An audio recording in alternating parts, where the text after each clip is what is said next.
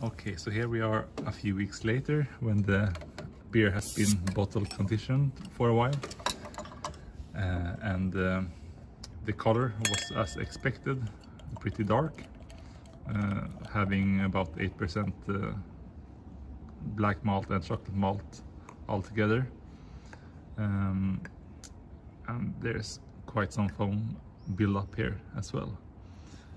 So as said, the color, yeah, it's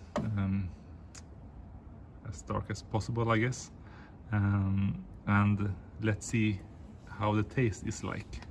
And to my help here I have my test panel.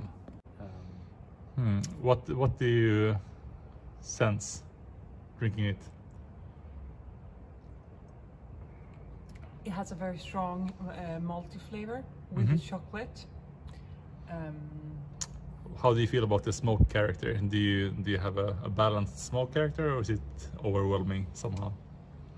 I wouldn't say that it's overwhelming at all. It's quite well balanced, in my opinion. I agree. It's a little bit like soft chocolate, a little bit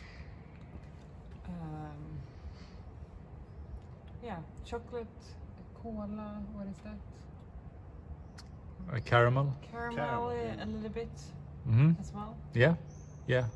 There's a 4% chocolate malt there, so that's a pretty accurate description of it. But yeah, ending up with a pretty smooth smoke flavor in the background, with having 20% of the Gotlandic smoke malt, I would say that it's a pretty well-balanced beer, and I'm happy that I didn't go with a bigger percentage of it, as that would have been a bit too overwhelming with the smokiness part. Any last comments? A small taste panel? Cheers. Cheers.